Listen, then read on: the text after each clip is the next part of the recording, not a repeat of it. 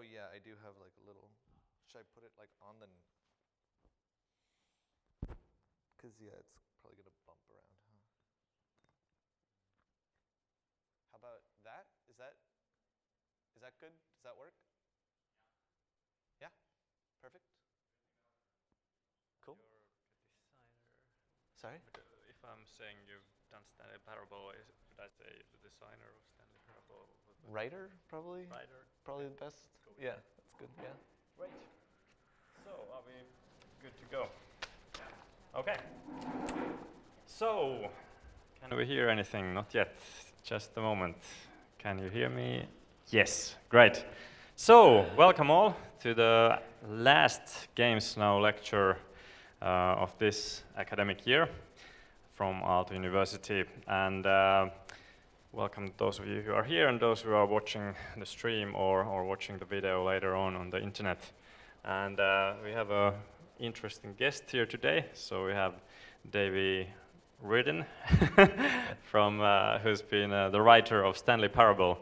And it's a really interesting topic with how stories and games go together. And this has been a really interesting case lately, so really interested to see what Davey has to tell us. Welcome. Thank you. Thank you.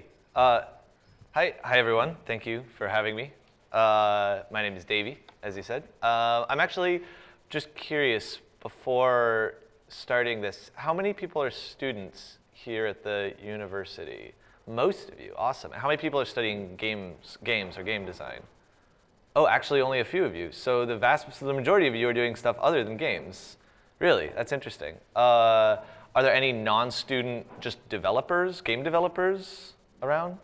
No, so this is like, oh, we got one. Okay, so this is like all students from various things. That's actually really cool. Thank you so much for coming to this talk about Stanley Parable. I assume that at least some of you, have people played, who's played Stanley Parable? Who knows what this is about? Okay, cool, so like actually the majority of you don't know this. That's perfect, that's really good.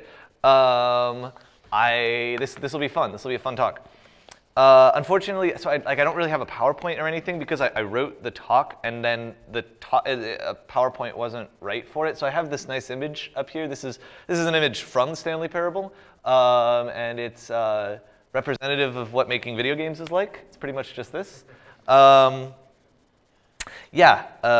so cool. Thank you very much for all of you showing up, and I'll say the things that I wrote down. Okay. So on July 15th, 2014, I got an email from Alex. Alex is here somewhere? Where is he? He's running around. Okay, cool. So Alex is, of course, one of the organizers of the Game Now program. And in his email, he tells me about Aalto University and about the Games Now speaker series. And he tells me that he's interested in having me talk to the students about game narrative and storytelling and about the making of the Stanley Parable. 3 weeks before I got that email, on June 23rd, 2014, I had begun going to therapy for depression and anxiety. I was at a point in my life where I felt I had no one who was going to continue to be there for me. Every day my emotional state was wildly different. I felt cold and disconnected from the world and was generally just in a mindset of wanting everyone and everything to go away. So I get an email from Alex. Do you want to come to a university and give a talk? Do you want to tell students about game design, about storytelling, about process? And I start wondering, what do I want to say to a group of university students? If I wanted to put something in their heads that would actually matter to them, what would it be? If I could tell them something that would shape them going forward, possibly in some way, or if that would in some way affect the course of their game development or whatever it is that, that the rest of you are studying, that would have some impact on them, what would I want to come and say? Well, what if I talked about Stanley Parable's development? I could tell them stories of the design and of the process and how we got to many of the stories that are in the game. Like, for instance, how one of the central features of the game was added only by accident. So there's an office that you continue to come back to over and over throughout the game, and the layout of the office often changes at random. and each time that you play through it. And originally, this was a feature that we added because we were afraid that players would become really bored by having to walk through the same office halls over and over. And so really, it was just meant as a deterrent against fatigue. Like, oh, look at this new little thing. Come and explore like what's different now. It wasn't until we actually put that randomization in the game that we realized that it was becoming a central feature in many players' experiences of the game. They thought that it was meant to be a part of the central narrative that like the office layout was changing. And of course, we didn't tell anyone that this was not intentional. We just sort of went, oh yeah, that's the thing you remember most from your experience? All right, cool, yeah, that's what it was we meant to do that. So the takeaway is that you create better experiences for your players when you let go of the effect that you intended for something to have and simply listen to the experience that your players are actually having and develop the game to support that instead. Or I could tell you about a section of game where you throw yourself off a platform repeatedly while the narrator in your ear begs you not to. And how originally it was exactly the same, except that the narrator had trapped you here and was forcing you to throw yourself over and over. And players hated it. They hated that they were being coerced into an action and they couldn't do anything about it. And when the only change that we made was we reversed the dialogue and made the narrator upset about what you were doing, people suddenly loved it. So we learned that it wasn't the specific action that they were doing that was important, it was what they were being told about why that action was important in the first place. In this case, purely by framing the player action as rebellious, the action itself became enjoyable. It was as simple as changing the tone of the voiceover. So either of those anecdotes, and many, many, many more, could each be the subject of its own talk that I might hypothetically deliver to you today. So I'm not going to do that. I'm not going to talk about design, or narrative, or production, or storytelling, and here's why. This is a room full of university students heading off into the world to make games, or whatever it is that you're studying, and to do great things. You're at the start of something, and you have so much time ahead of you. And that means that right now, today, you're in a position where the things that you think about are going to trickle down through all of your work to come. You know, what you think about today will affect the things that you make a month from now. And then the things that you make a month from now will affect the things that you think about 2 months from now. And then that will affect the stuff you make after that, and so on and so forth in this cycle. So the question is, what do you want to think about? What's important? What's so important that it's worth influencing the entire cycle of things that you make for the rest of your lives? And you know, by this I don't mean what's your idea for a game. I mean what's important in your life. And I'm not saying that I don't enjoy talking about design and structure and narrative and all that fun stuff. In fact, we're going to do a Q&A after this, and I'm sure that you know, some of you will have questions for me along the lines of the very topics that I just mentioned here. And I'm really looking forward to it. But for the purposes of this talk, I'm going to propose to you that beyond all of the designs and the systems and the mechanics and the rewards and the structure and the choices and the narrative, that there is something tremendously more important to think about when it comes to doing creative work. And it has to do with the deeper reasons for why you're doing the creative work that you're doing. The deeper reason behind creative work is, unfortunately, something that almost no one who makes creative work ever thinks about. It is so vast and so important that 99% of people will never even notice that it's there. It's hidden by virtue of its size. The deeper reason is also entirely personal to you. So the best that I can really do is to show you what it looks like for me in as much detail as I can to help give you a reference point for how to see it in your own life. It's very difficult to bring this huge invisible thing into focus. But if and when you do, as I hope you all do, what you find on the other end is an incredible amount of personal fortitude, well-being, happiness, and the strength to create beautiful, beautiful art. So now let's get dirty.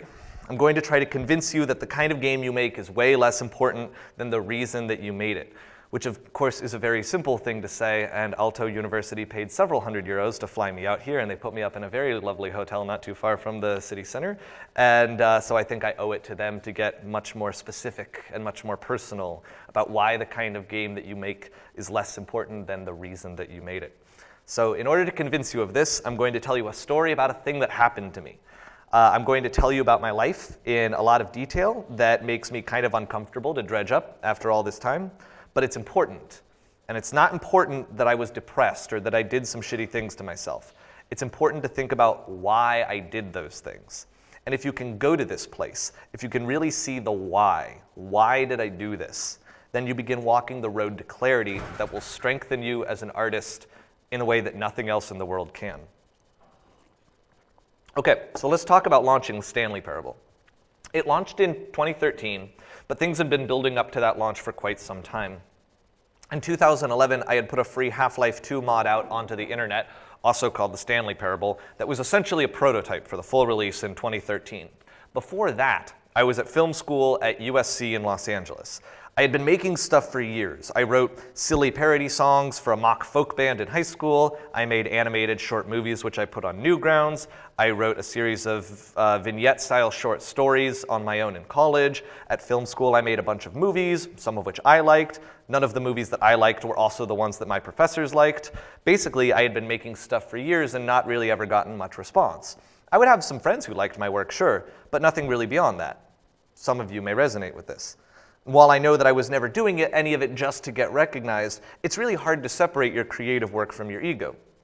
No matter how much that you really believe it's just for you, just for your own personal pleasure, eventually you find yourself looking around and thinking, does anyone else like this? Do you guys think this is cool? I think this is cool. What do you think? What do you, and you want that. It's impossible not to have those thoughts, or it's impossible for me anyway. But you keep making stuff anyway because you love it. You know, you can't help yourself, you just have to do this. Every time that you make something special that gets completely ignored, you use it as fuel to prove them wrong the next time. And you do this over and over and over until maybe one day you're like me and you decide that you're just not really cut out to be the creative type, and maybe you plan to go into a different field. I was literally weeks away from abandoning game development and just running a bar somewhere when the free version of Stanley Parable hit the internet, and suddenly overnight I had tens of thousands of eyes on me. So wow, what does that do to a person? I had convinced myself that my sensibilities just weren't cut out for public consumption, and I probably wouldn't ever really have an audience, and suddenly I'm given the audience that I'd been dreaming of for years. It was validation like you cannot even imagine. For a few weeks there after the game came out, I was a god. I felt like I could not fail, that anything I made was instant gold. And remember, this was my very first video game, so as far as I was concerned, I had a 100% smash hit record. It was amazing, and I learned pretty fast that I was not a god. The thing that happened after the game came out that's the clearest and most painful memory of learning just how human I actually was, shortly after the game came out, these guys from a, like slightly well-known gaming podcast contacted me about going on their show and doing an interview. And I'm thinking to myself, yes, here it is. I get to be center stage, finally. I will, descend from my mountain and deliver the commandments of game design to these peons or whatever. I had never been so excited for something, to finally be given personal recognition. And I went on the podcast, and the interview was like an hour and a half, and oh my God, I did not shut up. I just fucking talked and talked and talked, and I think they got to ask me like 6 questions total. I had to say everything, right? It was so bad. It was really, really bad. And I got off the call, and I just felt so empty, so incredibly empty. I cannot tell you. It was like this was the one thing that I'd been waiting for. And I so completely indulged myself in it with no wiggle room, and I came away from it with no satisfaction whatsoever. And it felt awful, like I'd been lied to. Like this thing that I had really wanted to be interviewed and to be asked my opinions, that it had given me no comfort whatsoever. I was really sad about that, and I decided I would never listen to the podcast again, though actually last year I did go back and I listened to it again for the very first time. It was pretty much just as bad as I remembered. I had all these weird little quirks during the interview, like oftentimes after saying something very snooty and pretentious about game design or life or whatever, I would then say something to the effect of, but of course, it's not like I'm a genius of game design. And then oftentimes after saying that, I would follow it up with, but 500,000 people have played my game, so I'm probably doing pretty good. Oh, it was really bad, very bad. So anyway, please don't look that up.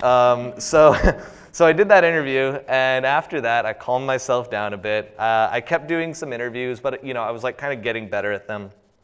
And not long after that, I found a young guy in England named William Pugh, and the two of us began working together on the high-definition remake of the game. Okay, so I want to pause for a second.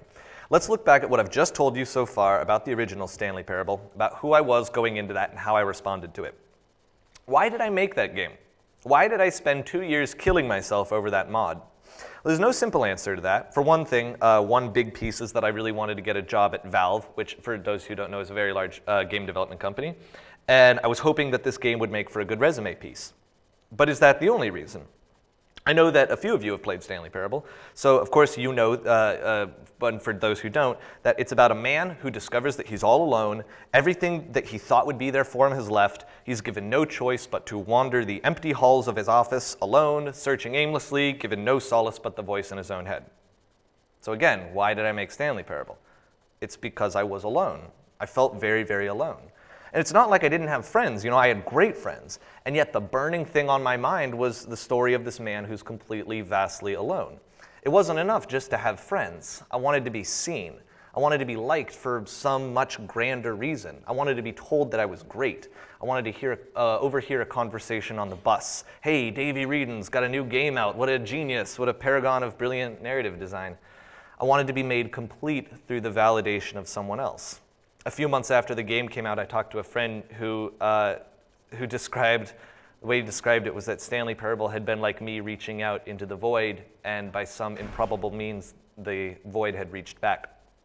And to be sure, you know, I got a lot out of the reception to that game. I made a ton of friends. I moved to Austin, where I live now, moved in with the people that I live with today. I made friends and lovers and found a whole community. But the reception to the original mod was, while it was big, it was not exactly overwhelming. I dealt with it. You know, I kept making games. I'd gotten quite a bit of validation from the experience, to be sure. But in some way, it still wasn't enough. There could be more. I knew there could be more, and I continued to pursue it. And again, there were so many reasons why I was making this thing and why William and I both continued pushing so hard all that time, but undeniably I had gotten a taste of being in the spotlight, this thing I'd never had before, and I wanted more than anything for it to continue. So I kept making the new game with my partner William, and we worked on it for 2 years. By the way, a funny note is that William and I never actually met in person for that entire time. The whole thing was done just over Skype voice call, no video. We met in person for the first time a month after the game launched. Anyway, so it's a long and difficult battle to get the game made, and then in October 2013, we finally do it. We launched the first commercial video game that either of us had ever made, and it was a crazy smash hit, to the complete and total surprise of both of us. So we'd actually had a number in mind for like the total amount of the game selling like in its entire lifetime that would mean that we would be able to keep doing this and to, you know, pursuing whatever it was that we wanted to do, and that would be like the number that would make us the total happiest for all the work that we'd put in, and we hit that number in the first 24 hours. So overnight, our work became kind of phenomenon, and the two of us were at the center of it. In fact, primarily I was at the center of it, largely because I had been the sole creator of the original game, and so as a result, many media outlets focused more on me as the face of the operation. My email address was the one on the website, so I received 100% of the inquiries about the game. Okay, so now here's where things are going to start to get dirty, and where we need to ask some very important questions about why did things go this way. You may be noticing two details about the story that have the potential to converge in an interesting way. One is that I wanted to be recognized and validated personally for my work, and the other is that I had an open line of communication to anyone who wanted to get in touch with me when the game launched. Now you might look at these two details and say, gosh, that sounds great. Sounds like everything is going to work out really awesome for you. And in theory, yes, you're right. But the problem is that validation is not a vaccine. You don't just take it once and then the disease goes away. You have to keep taking it, like hunger. It returns every single day.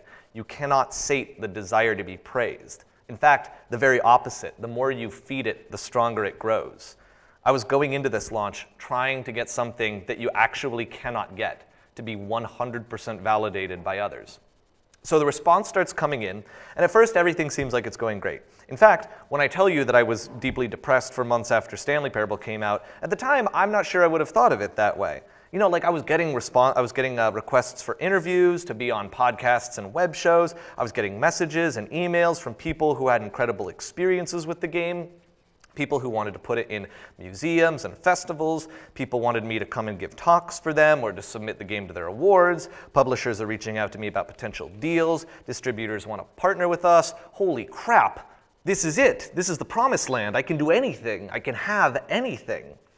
I responded to all of them. I responded to every single email. I assembled paperwork and art assets for festivals that wanted to show the game. I got on calls with every person who asked to do an interview. I wrote long email responses to every person who sent me written interview requests, questions. I sent out a dozen copies of the game for review every single day. I accepted every opportunity to travel somewhere to give a talk. I got on phone calls with every publisher who wanted to chat. I responded to every single email that people wrote me, every single one, every email where they told me about their experiences with the game, told me about their lives and what they'd been thinking about lately and what was scaring them, and about the games that they were trying to make and their own ideas and their careers and their hopes, and asking for advice and friendship and comfort, and I responded to every single one of those emails. Hundreds of them in a few days or weeks or however long it was. This was my life. I didn't do other things. I pretty much just responded to emails. And the tough thing about this scenario is that as long as you're even looking at the email subject line, your brain automatically gets invested in the contents of the email, especially when you see it's a personalized email, right? Like something someone actually typed to you and didn't just send in batch. Your brain pumps just like this very small amount of adrenaline through your body every time you even look at the email. You don't even have to respond. It takes that small amount of energy just to acknowledge the person on the other end, to listen to what they have to say, to relate to them, to feel their life pulsating. Even if they don't get real deep in the email, you know, they might even write you like 10 words, but because you know so little about this person, you start trying to fill in all these other details about them and projecting yourself onto them, and then when you actually respond to that email, it takes even more of your energy. It's amazing how when there's someone else trying to connect, you automatically give them a piece of yourself. You can't not. You know, how could you not? I'm sure some of you may have had an experience like this before. You know, like maybe you're at a party and someone starts talking to you and they seem genuinely interested in talking, and maybe right at this moment you're tired, or you've got something else big on your mind right now, or you generally just don't like talking to people at parties, or maybe it's really loud in this room and you wouldn't think you'd have the energy to talk to this person, but you know, because they seem like really genuinely eager to talk to you of all people, you just get like sucked into it, and that energy is infectious, you know, and from somewhere inside of you, you find the energy and then you're having that conversation. Right? Now, it's not like you're expecting an hour-long conversation with this person, so you can give them, you know, just like a small amount of your energy, and you'll feel just fine with it.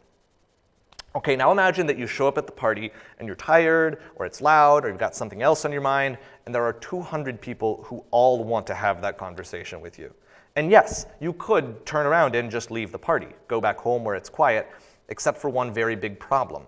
This is what you've always wanted.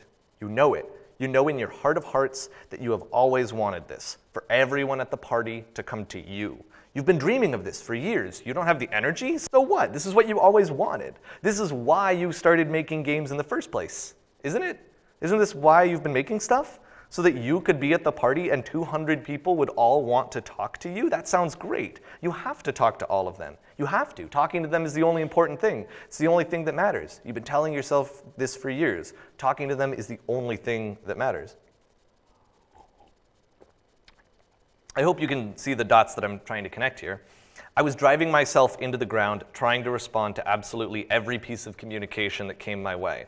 And it wasn't an isolated incident. It wasn't like this had just come out of nowhere. I had been setting myself up for this for years. The intention, one of the big reasons that I'd been making games, was to be liked. I had defined that goal so strongly and so monolithically that there was no room for other things like, I don't know, self-care or mental health. No, be liked, be praised, make connections, talk to people. There was no limit to it. This won't end. Just be liked forever, infinitely. That's the rest of your life. Spend all of your energy, every ounce of strength that you have. It's all worth it. This was my why. This was the purpose that drove me. And now this is where things start to get kind of hairy, and when I talk to you about the depression that resulted from this, I'd like to clarify something.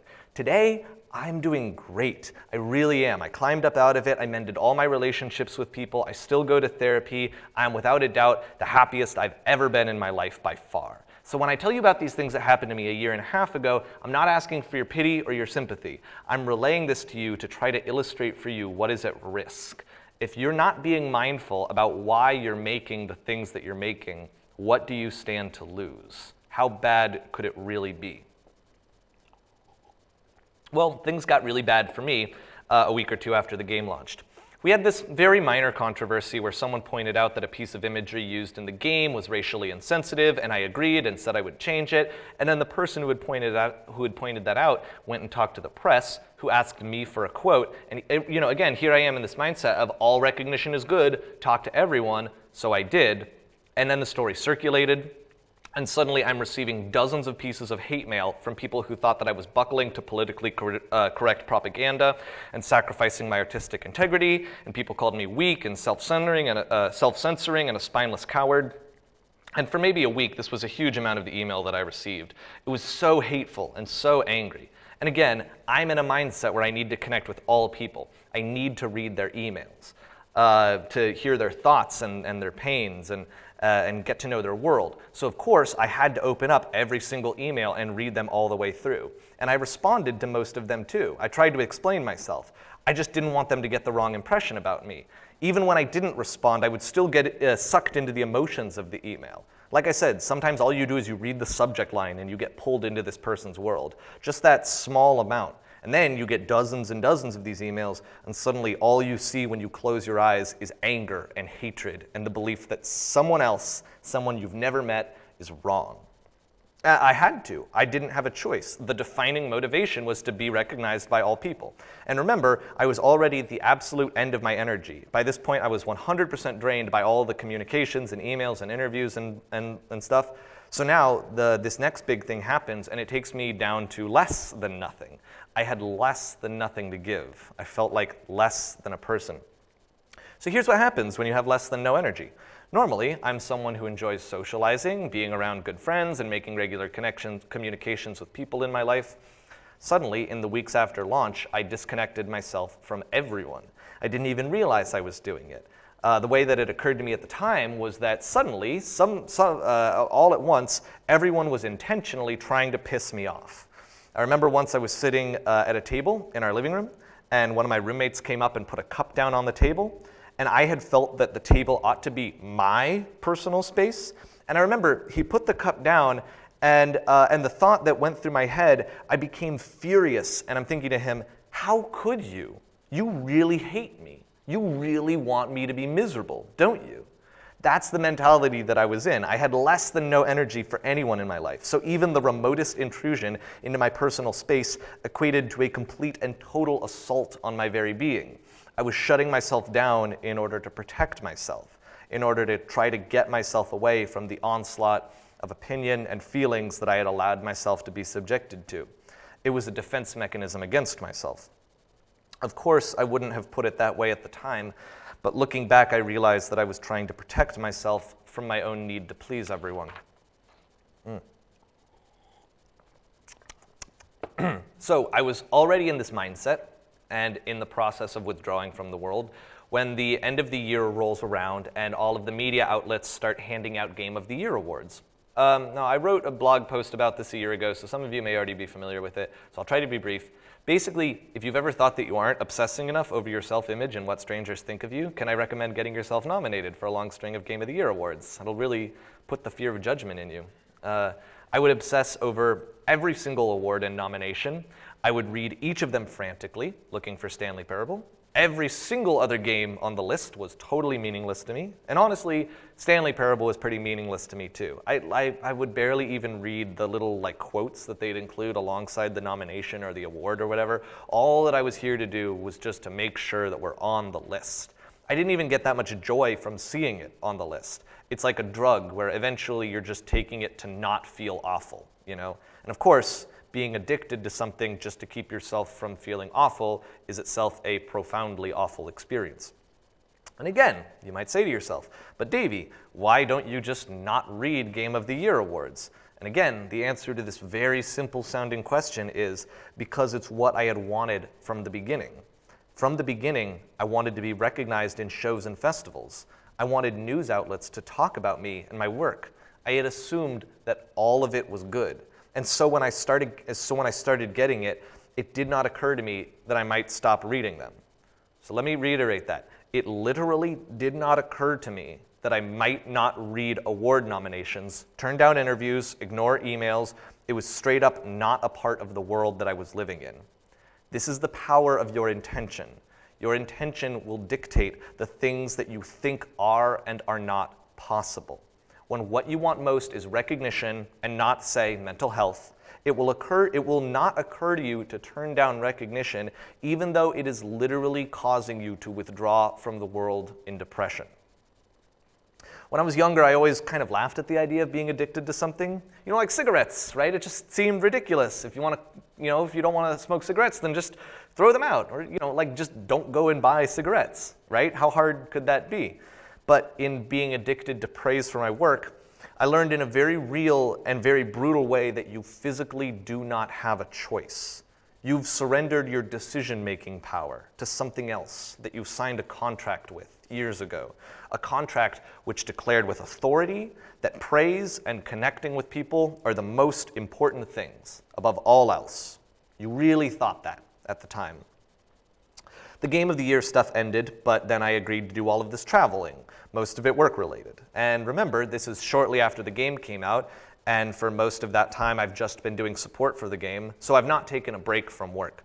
For 3 months at the beginning of 2014, I was in a different city on average every 4 days. I said yes to everything. I agreed to go everywhere, to be at every event, to talk to every person who would have me. I had zero energy, and I continued to say yes to everything. To talk to every that's how binding the contract is. Always say yes, respond to every person. I'm sure it's obvious to all of you now how awfully I was treating myself, and of course it's obvious to me as well, but at the time you're so deep inside of it that there's no way you can possibly see it going on. Halfway through traveling, I got sick and remained sick for 2 straight months, well after I had gotten back home. My body was physically unable to take anymore. I got back home to Austin and for the first time in months allowed myself to just stay in one spot. But I was still paying the consequences of everything that I had put myself through. Now that I was no longer moving around and distracting myself from myself, I had to deal with the fact that I was completely withdrawn and depressed. During this time, I would have wild mood swings every single day. One day I would feel okay, then suddenly for 2 straight days I would feel absolutely nothing, no emotion, nothing whatsoever. Then the next day would just be sadness, like nothing but sadness all day. Every single day was unpredictable. I had basically no control over my emotional well-being. Robin, who's my roommate and one of my best friends, I started treating him really badly. I felt like everything that he did that he was trying to do to hurt me personally. I thought of him as lazy and sloppy and irresponsible, and I would tell him that. I would point out his character flaws to him, like suggest ways that he might be more likable. Now keep in mind, Robin and I were best friends for over a year before this. We live and work together. He did the sound design on Stanley Parable. He was and is one of the closest people in my life, which is perhaps why I unleashed my anxieties on him. And then that summer, almost a year ago, or a little under a year ago, he pulled me aside one day and sat me down and told me that when he was around me, when I was in the same room, that it made him feel physically ill. And that's when I realized, for the very first time, what a shitbag I was being. I didn't realize up until this point how out of hand it had gotten, how really awful I was being to myself. It took 9 months since the game came out. And I started to figure it out, and with the help from friends, I started to get myself back on the right path. And eventually, about a month or 2 later, I started going to therapy, and that's when my life really turned around, and I started to exercise the anger and to remember that I'm actually a good person, and I made it back out of the hole. And today, I'm far happier than I ever was before any of that, because I realized how incredibly important it is to treat myself well. And I really started doing it. I started to actually treat myself well. I stopped doing basically all interviews or going on shows. I removed myself entirely from Twitter and social media. I began turning down opportunities to travel and give talks, though obviously not all of them. But I started doing all of the things that I should have done months ago. It took that level of depression and anger and making life hell for the people around me to realize that perhaps, maybe, every single opportunity for praise and talking to people and bringing every single person into my life was not necessarily a healthy outlook on life. And I'm sure that for many people, that actually is totally sustainable, right? A lot of people do have the energy for that. I don't. But for whatever reason, I had it in my head that I did. So why? This is the big question, right? Whenever anyone goes through something traumatic, you always look back and you want to understand why it happened. And I'm not going to stand here and pretend that I have an exact answer for you and that if you just do this one thing, then you'll never get depressed, right? But I do think there's one pretty central thing that brought a lot of this pain down on me.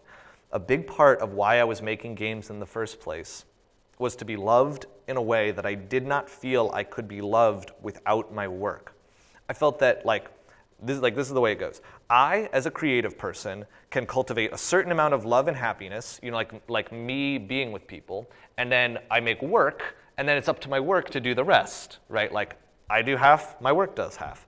And so I'm thinking, as I'm making Stanley Parable, I'm thinking to myself, when I put this out, people who already know me, sure, they'll see the work, and then they'll see me, and then they'll really know me. And then they'll get me because I put so much of myself in this game. And then I'll get the full 100%. I'll get to really connect with people. Then they'll really like me once they play my game. I needed to be loved so badly that I would willingly hurt myself to get it. I would give far more energy than I actually had. I would wear myself to the bone and then keep going. I would be incredibly depressed and still respond to interviews. That's how important it was. Okay, cool. That's my big shitty story of how sad I was. Sorry about that. I realize that I've taken you through this long, excruciating tale of my life, and okay, you all get it. I was very unhappy and everything sucked, which is true. But there's something here that I think is very important, and it has nothing to do with how depressed I got. The reason I had to face all of these issues is not because Stanley Parable sold a lot of copies. The biggest thing that made my situation unique is that the reception to Stanley Parable forced all of these things into my life in a very, very short period of time. For most human beings, these are the kinds of issues that you tackle and unravel over the course of many years, or even several decades. In my case, I had to deal with it all in 9 months.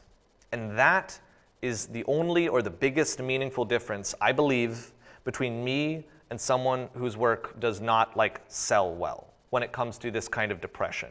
It was hell because I was dealing with the trauma in ultra fast forward. So some of you might have a deeper reason for making games that was very similar to mine, but you'll experience it in a very different way. Because even if you don't have a hit game or something like that, you still have this contract inside of you that tells you why you're really making whatever it is that you're making, what the deeper reason for it is. Just as it was praise and validation for me, perhaps for you, it's the need to prove yourself to someone who thinks you won't make it, or a self-judgment that the only people who are valuable in this world are the people who are churning out creative content all the time, or a desire to be a part of a community, to belong to a group of people who you can connect with and be inspired by, or the fan response. Do the people who play your game love it and spend hundreds of hours on it? You get such a rush from that. Or winning awards, or making money. Maybe you just want to be able to support yourself financially. And of course, these are things that apply mostly to games. There are many other things that many of you are doing. And maybe, like me, you just want people to recognize you personally and tell you that they like your work, and so therefore they like you. There's always something, or multiple things. Everyone has this, whether you know it or not. You are developing and refining this reason every single day and with every single thing that you create. This is the contract that I mentioned earlier. This is the internal voice that has decided what is the most important thing. That whenever you come to a big decision, your internal contract will always privilege this one thing above all others. To you, it doesn't even occur to you as a contract. It just occurs to you as the truth. It's possible that you might not even realize that your other people's contracts are different than yours. But everyone has this reason. And the unfortunate reality is that for almost everyone, the contract tends to make decisions from a place of fear. Fear that you'll never be enough, fear that you will never have enough, fear that you will never be truly, truly loved, fear that you will never fit in. And whenever the voice of fear gets what it wants, it goes stronger and hotter, and it becomes more sure of itself. And when it grows big enough and powerful enough, it will eat you alive. Because you'll no longer be making decisions for yourself. The only decisions that you will be able to make are those that serve the needs and fit the guidelines of the contract. Now, just to insert a little side note here, I realize that I didn't do a very good job of explaining why this unconscious voice is really the voice of fear. If you didn't quite make that connection with me, that's totally understandable. Unfortunately, that single idea that your unconscious and default state of mind tends to be fear-based is such a massive conversation that we could really only cover it adequately by having a completely separate talk about it. So I have to kind of just gloss over it and ask you to just roll with it for now. Perhaps in another time we'll be able to give that conversation conversation the attention that it deserves. So, back to this idea of a deeper reason.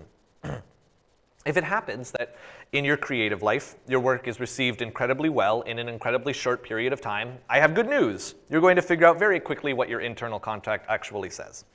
However, if you don't have this experience, as many of you will not, that doesn't mean the contract isn't there.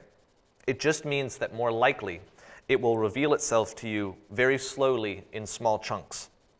Some of you will experience all the pain that I've described here and more, except in tiny pieces over many years, disguised as other things. Always, the contract will tell you that the pain is so small and hardly even worth thinking about, and it's probably, a result of some other unrelated thing that you don't even have control over. And when the unrelated thing goes away, then so will the pain. And you'll get great at ignoring it or explaining it away to yourself over many years. And over many years, the pain of subservience to your contract will become background noise in your life, as much a part of your identity as your name or your skin color. From time to time, it will emerge in slightly larger ways, by pissing off a good friend, or by taking on a project that you know is wrong for you, or by falling into a life habit that is clearly self-destructive. But you won't know why you did those things, because it wasn't you making the choice to do that.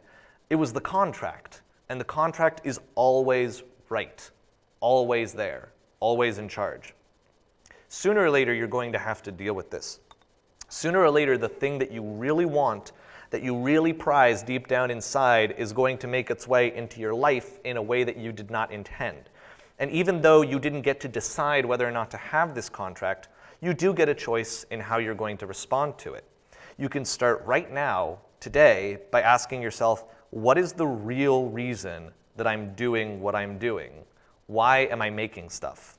You don't even have to come up with an answer to it, because many of you are still in school and you're learning what the hell to actually do with yourself in the first place, and maybe it's not even games. And here, I really do need to urge you to be patient with yourselves when dealing with this stuff.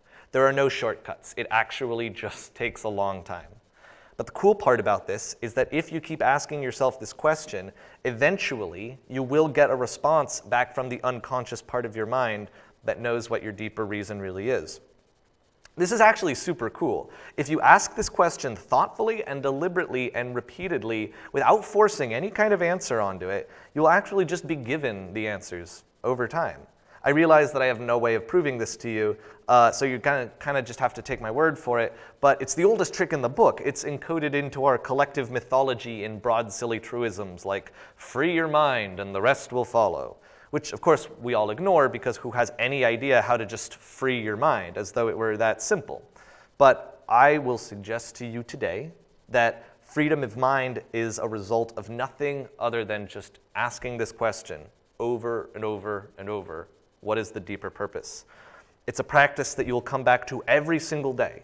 Every single day, you will be given many opportunities to just jump to the most obvious, the most fearful, the most unengaged state of mind in small, tiny ways that you won't even notice.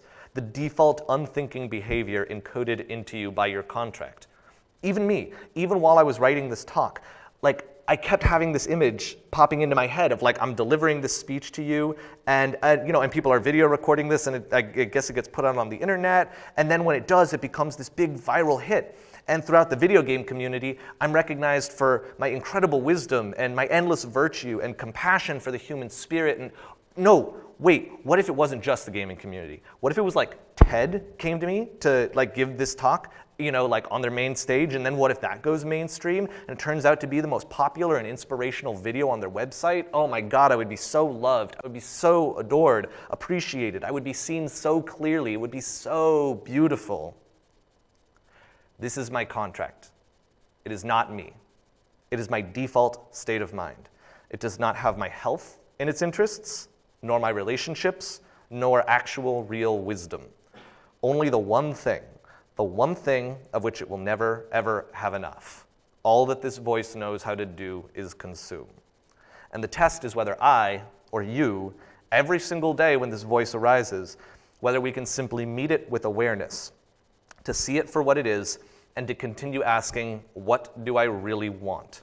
You can break this unconscious default behavior if you come back to it and ask this question over and over, you will discover a relief that is deeper and more lasting and more nourishing than any relief you have ever experienced in your life. Or, on the other hand, you don't have to. You can allow the contract to make your decisions for you. You can produce work that is not coming from you, but from a voice in your head with a singular and unquestioned point of focus. You will send art out into the world that is born not from a place of compassion and love and empathy, but from a place of fear that you will never be or have enough. Other people out there in the world will experience this work that you've made, and they'll be persuaded that this is how the world is. They slowly, over time, will begin to see the world through the fearful lens that you've offered them, a lens that tells them that they are not good enough, or to run from their pain rather than confront it, or to be scared of people who are different from them. And when we have enough game developers creating video games from this unquestioned and fearful state of mind, when we have trained our audiences to demand games which come from the unquestioned and fearful state of mind, then over several decades, we develop an art form in which by far the most ubiquitous form of expression is that of firing a gun. We get a culture where violence is understood and implied to be the central means of problem solving, and so enemies must be made inhuman, ethnically threatening to a white Western audience, living beings made dispensable in the hundreds or thousands purely so that violence can continue to be palatable and marketable. We get a culture where women are frequently depicted as fragile and in need of rescue, and where sex is not represented as an act of intimate humility before another human being, but a reward at the end of a series of correct or incorrect gameplay decisions. We get a culture where players expect to be made unambiguous heroes whose actions have permanent and lasting impact at all times, where the repercussions of one's actions are minimized or removed entirely, so as to keep the player immersed in the narrative that you, and only you, are the single most important human being in the entire universe. In short, we deny our players their humanity, for our humanity cannot be seen in the things that we gain. It is seen in how we respond to not getting what we want. This is what I hope for the works that you make. I hope for all of you to create works that allow your players to feel more human. But it is so, so hard to do when that one voice, that one contract is making all of your decisions for you. This is what is at risk.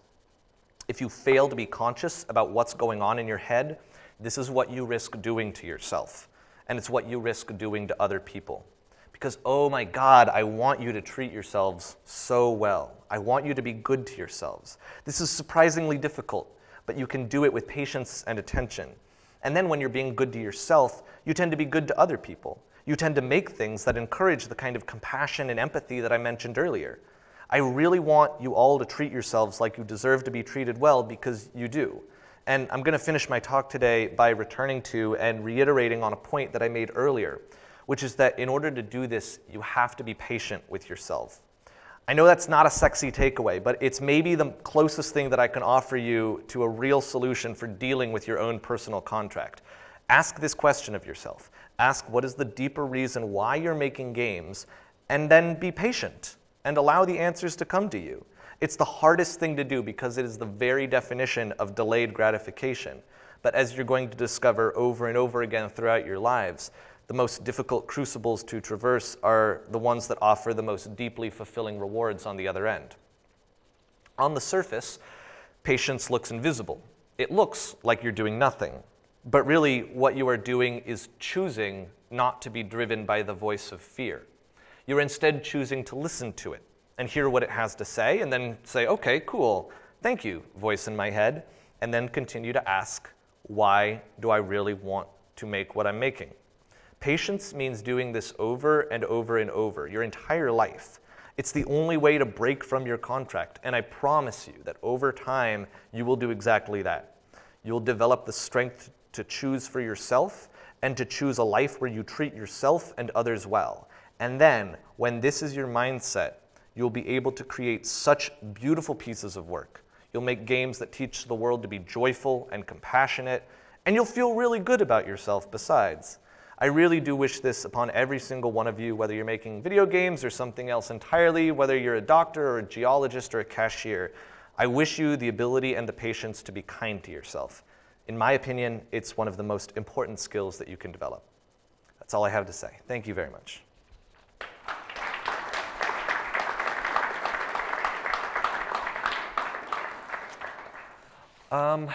Right, so I know that that's the whole big and weird and personal and everything, but we do have time for Q&A, and I definitely don't want to like scare people off from asking questions about like game development or story or narrative or design, if that is like a thing that you want to know about, or anything else. But is there anything we have to do? No? Let's just go for it. So I have the mic. Like the first question. Yes, here it comes. Is that a microphone? Let's see if we can get it on. That's awesome. Can you put it talking? The arm should be on now. Working. Okay, let's try this one. Let's have the mic. Can we get that one? Hello. Okay. Yeah, you talked about the negatives of being a celeb, I guess. Of So a celeb? Is that what? celebrity. Yeah, right. Do you think it's even possible in general for an indie developer or a small developer to be successful and not have that kind of personal spotlight? Yeah, absolutely. You just never hear about those people. Right. And do you have like a plan for your next project? Like, are you going to hire someone for PR or whatever? I'm going to do it better. I don't know. I mean, I would. It's kind of a whole issue that deserves to be tackled on its own, I think. I mean, I feel that way about marketing and promotion in general. I think that it deserves to be treated like it's a whole facet of your game, you know, the way that art or sound is a facet of your game. Okay, how are we going to like market and promote it? And, you know, part of that is like what are the actual logistical things that we have to deal with as far as getting the word out and, you know, getting people to know about a game. And part of it is, am I treating myself well as I'm doing that? Which I guess is a part of everything, right? Even art and sound and design, like there's kind of like, are you being good to yourself? But I think especially for a lot of people understand how to make their work so well that then when it comes to marketing and promotion and dealing with the rest of the world, that because we often don't treat it like it is its own actual thing that deserves to be like handled well, then we kind of like half-ass it, right? And we're not really thinking about how to be good to ourselves.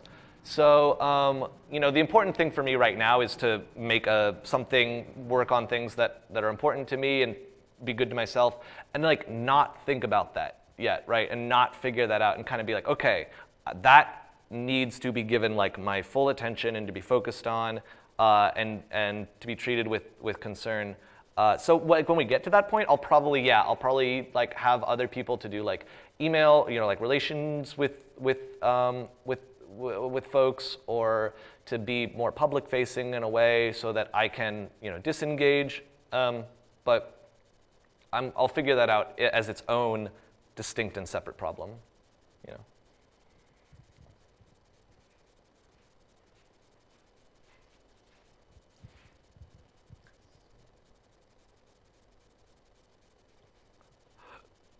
Well, while we're waiting, if somebody else wants to ask something, I found it funny that I guess Stanley Parable's narrative is kind of brings you to a kind of a meta level, and now in your talk you kind of went to a meta level also. But it would be interesting to hear. No one's ever called me meta before. That's very okay. funny. But anyway, I would like to ask. You were saying that when making Stanley Parable, you kind of wanted to put something of yourself into the game, and that would kind of make people see you and all that stuff. So would you maybe want to tell something more about what exactly do you feel of yourself that you put into the game, and what was the point? Or well, I guess you told the point is, but. Yeah, it's a pretty complex kind of whirlwind of emotions.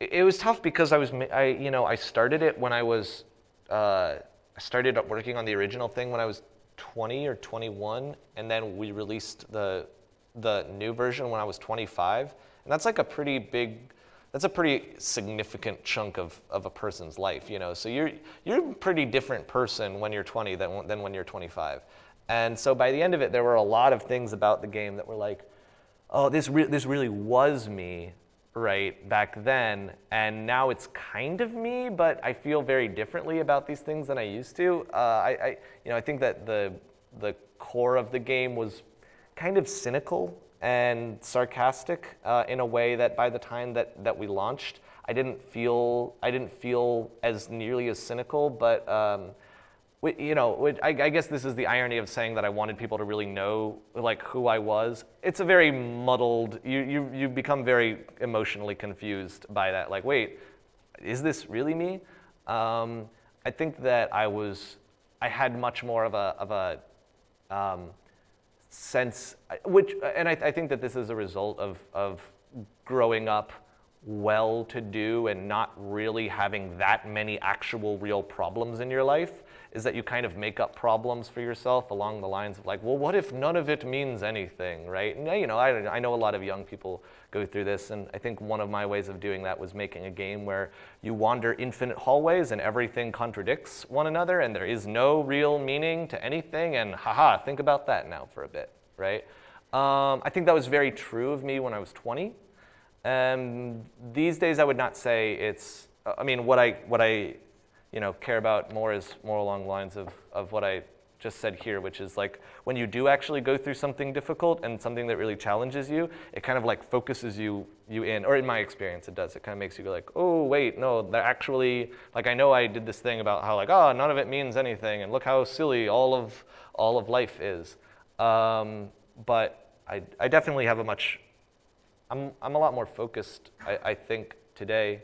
Maybe the biggest thing that I wanted to see from people was like, I'm confused and I don't get what all of this is for, but like maybe you get that too, and so therefore, like I feel kind of alone because I feel like I'm having to deal with all of these questions in my head, and so maybe you are too, and so then maybe we'll have something to talk about. And I gave a long talk about where that went, but I think that was the biggest thing that I was hoping for, was like being able to relate to other people who also feel confused and disoriented and who are also trying to synthesize meaning out of that but don't really know how. And comedy, there's comedy in it too. So that's also important to me. But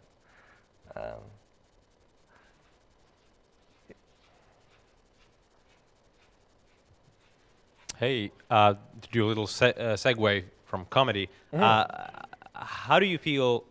Stanley Parable is a funny game. How do you feel about? How do you think about the connection between playfulness and games, and is it humor?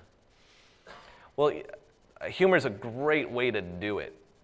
Mostly because there is almost no humor in video games. Right? Like if you look at what's the film industry's like big giant AAA thing? It's like Transformers or something, right?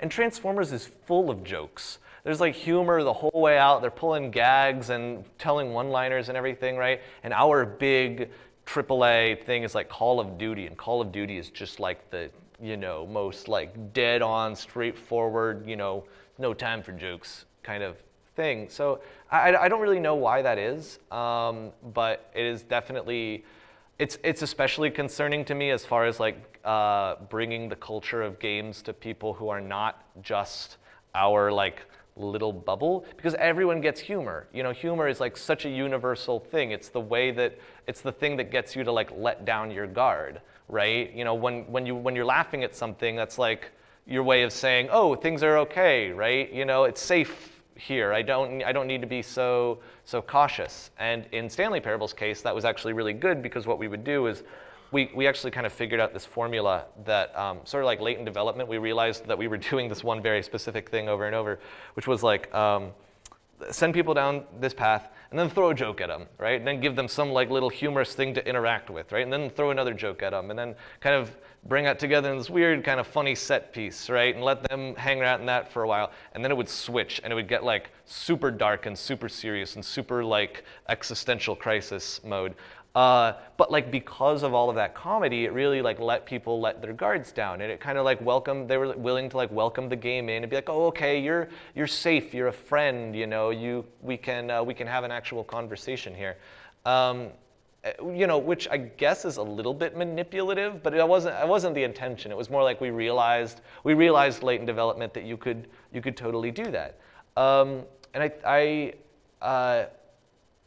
it's very hard. You know, you can write interesting jokes and like put jokes in the game to actually create like playfully humorous interactions with a game system is something we basically don't understand at all how to do. We have a few good examples, right? It's kind of like, you know, scientists being given alien technology from another, like pieces of it, right? And being like, well, I get that it works, but I have no idea how, right? I feel like that's our collective relationship to comedy right now.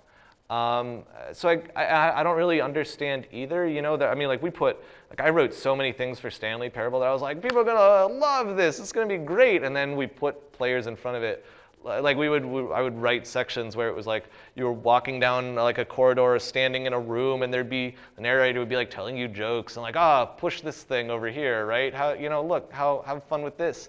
And then people would play it and come back to me and be like, Davey, that was awful, because you just made me sit in a room listening to you talk. Like no one wants that. No one wants to be locked in a room and made to hear your shitty jokes, you know? So I guess the point is like, I don't know. I have no idea. We just did it did it over and over until it worked. And there's, like I said, there's the alien technology where you could probably reverse engineer some of it. Be like, well, I think it's because of that. But what I suspect or what I hope is just that it'll take time, and you know, over years or decades, we'll actually develop that language. And I mean, I guess the reason I hope that is because I think it's one of the key ways to bring people into our culture from outside of it, people who don't already have the familiarity with controls or mechanisms or whatever, because, oh, okay, it's not about that. It's about, I'm supposed to laugh. I'm supposed to let my guard down. And then when we communicate that to people, and when that's how people see games, then we'll be, I think, you know, doing a lot better than we are doing right now. Yeah. Is that? Yeah. Yeah. Cool.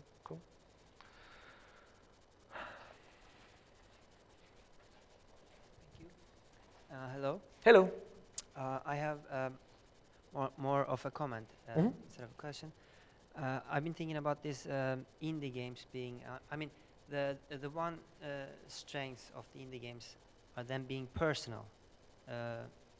What I mean is that, like in Stanley Parable, you're coming from a personal experience, and it's more of a form of expression compared to mainstream games, where the major point is being entertained. Well, it's of course a generalization, but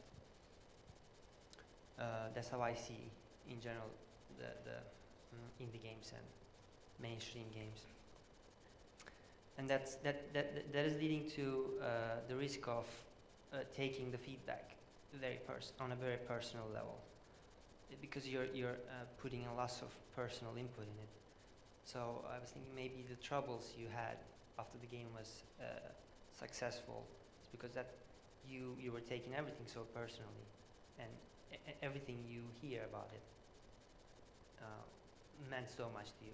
I mean, do you think this is something that indie developers should be careful about? Because, I mean, maybe it applies to most of these creative fields, not only game development. Yeah, it's very hard. You know, there's no clear answer to it. It's kind of like starving and having nothing to eat except like a plate of cookies, but one of them is poisoned, right? And you're like, you want feedback and you want to know what people are going to think of you, but then one of them is just going to ruin you, right? And you don't know which one. You don't know where it's going to happen. But the rest of them taste so good, you know, and you're so hungry, right, that you're like, oh, of course it's worth it. It's just going to be so different for every single person who comes to that place. I'm trying to think. I feel like I guess I was trying to sort of think about other mediums and how other mediums handle it. And honestly, I'm not sure that there is like a healthy way that people handle it. Like, I think one of the ways that we kind of culturally romanticize writers, for example, right, is the idea of the writer like going away to their little hut in the woods somewhere and like shutting themselves off from the world and just like firing off like, you know, 1,000 pages of genius, and then coming back and like sharing it with the world, and then just like being like, no, I have no comment, you know, which I mean is kind of the way to get around the issue that you're talking about, but it also sets up a lot of kind of conversely difficult problems where, you know, maybe a writer feels that they ought to seclude themselves, that's like the correct way to create genius works, but they don't want to, right? They're like, no, I don't want to, like they're trying, maybe they're replicating, you know, methods that other people have used because like that's what we say is the sexy thing to do, but that's not right for them, you know? And like I said, you know, there are many people who I know for a fact make games and then go out and have this relationship with people. I don't know if anyone knows Rami from Vlambeer. That guy is like, when I said like that period of my life where I was traveling every 4 days and I became miserable, that's just his life, right? And he just does that forever and he has energy for it. And I don't know where he gets it from. And I guess the only real way to answer that is like, well, it's got to be what's true for you. Right? Like I can't look at Rami and how Rami handles like relating to people, because he lets almost all of it in. He knows when to cut it off, but he lets like an insane amount of it in. And as soon as I start trying to, you know, replicate his process for myself, then I'm done, because it's not going to be about what I actually want or need. And so I think that collectively we probably have to skew a little bit more toward, like as indie developers, you know, I think that I would like to encourage people to be healthy, and that extends to like, you know, how long is your development cycle? You know, people jumping into these like 5-year projects and murdering themselves over it. Well, maybe that's not healthy for everyone, right? Or any number, you know, there's plenty of examples of like, oh, so-and-so obviously didn't, you know, handle things super well in that situation. But I hope that the biggest thing that we can encourage is just, well, you got to be honest with yourself, right? Like when you try to do that, and then you got a really bad response from yourself, well, you got to actually like take that into account and adjust yourself, right? And maybe say like, oh, I'm not my work, right? Or not as much as I thought I was. Maybe it's not so important to me that everything that's a response to my work be a comment on me. And that's a very hard thing to actually, you know, like I said, the only solution to that is just patience and coming back to that over and over and over time. And it does change. You do actually start to shift it, but you got to start with, hey, the way that I'm relating to, the way that I'm treating all of my feedback as though it is about me, I'm getting some pretty clear responses here from my brain and my body that that's not good for me, right? So I guess that's the most important thing, and that's what that kind of like self-searching and being genuine with yourself and understanding that your other people's solution is not your solution is probably the most important thing, but that's way less big and sexy to talk about than like, look how famous you can get from making your indie games, right? Unfortunately, it's the harder narrative to convey, but we'll get there. Was that along the lines you were thinking? Oh, good. Cool. I'll have a second go. How do you approach interactive storytelling? Like Stanley Parable is a game in which I think almost everyone experiences in a different way. How did you write it? How did you want to write it? And how did it end up? In bits and pieces, I guess, is the only way to. The structure of the game is so, like, one of the strengths and weaknesses of Stanley Parable is that the structure is basically like it just goes over here, then goes over here, then goes over here, then goes over here. And my intention with starting from that design was not that we be able to, then therefore get away with being very sloppy and lazy about designing it, but we were able to be kind of sloppy and lazy about designing it. In that, like, oh, we could work on this little thing, and then, oh, we're bored of that, or it's just not working. All right, whatever, we'll just go and do this for a while, right? And then because you go do this for a while, and then you do this, and then you do this, and you finally get them up to where they're pretty good, and then you go back and look at this thing over here and go like, oh, now it's shit, right? We've spent I've learned so much, and this would happen like every 6 months over development. We would look back at the thing we'd been making 6 months before and gone like, oh God, how could we have thought that would be shippable, right? We would go back and we would tinker that and do it over again. And that's a part of why, I mean, we could have done the game in half the time, I'm sure, if we had just stuck with the first ideas, that we'd come up with. So that answer, my answer to this is very specific to Stanley Parable, because most games, probably you can't get away with that. Like, I think, especially because we also didn't have a lot of systems, gameplay systems underlying that, where, changing one thing over here might break the system over here. It was actually just like, no, those are like completely separate things. So, the problem with that is that you don't, you surrender the ability to convey a single straightforward idea in the same way, not without like really stepping back and going like, all right, even, I mean, there are plenty of like fractured narratives out there, but the ones that really, I think the ones that convey a really solid idea are the ones where the person creating it or whoever steps back and says, okay, I have all these things that I'm talking about, but how do I get these all to convey something and to communicate something? And I'm not quite sure that we did that with Stanley. Maybe I guess it just depends on the person. And at a certain point, I realized, like at a certain point in development, I was like, I know that we're not really going to be able to cohere these into a super beautiful way, but people seem to be responding well to it, right? People seem to be getting something out of it. And like I said, I think that just has to do with like my sensibilities changing over time. At the beginning, it was probably just like, yeah, no, there is no point, right? None of it matters. You don't need to have any idea. And I think by, like I said, by the time you're like 25, you're like, I would kind of like an idea. I would like some kind of takeaway here, but it was sort of too late, because what are you going to do? Like go back and rechange? No, you ship your goddamn game, right? Like it was just more important to actually like get it out of the way and then be like, okay, cool.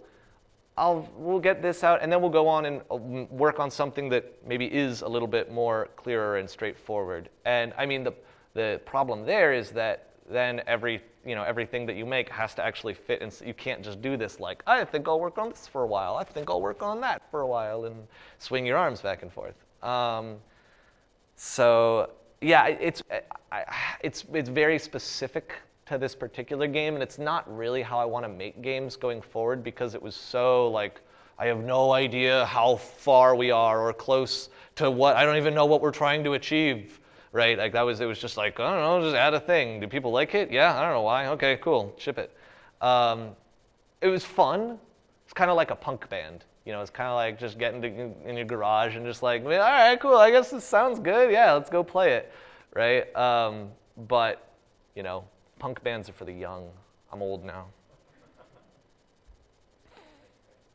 Yeah.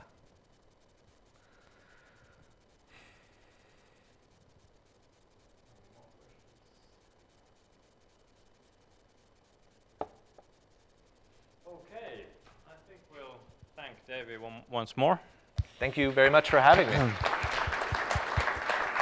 It was good having you. Cool. Maybe I'll say some ending words now, as this is the last lecture.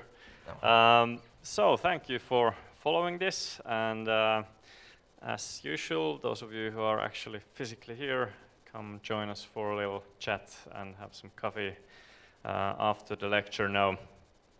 And maybe a little word of marketing now also. So those of you who might be interested in joining more of Aalto University game courses, maybe do the minor in game design and production, or even come and do MA studies or Master of Science studies here at Aalto University. The applications to the minor subject studies will be open, I think, in the start of next month, and then the actual application to the master's program will be then, I think, December, so some time still for that. But keep that in mind if you'd like to study more game stuff here. And also next year, or next academic year, we'll continue with the Games Now lecture series. So stay tuned, and I hope I'll see many of you doing the course with new interesting topics starting from next autumn. All right, but thank you, and join us, and if you didn't put your name on the list, please do. Thank you. Thank you everyone for having me.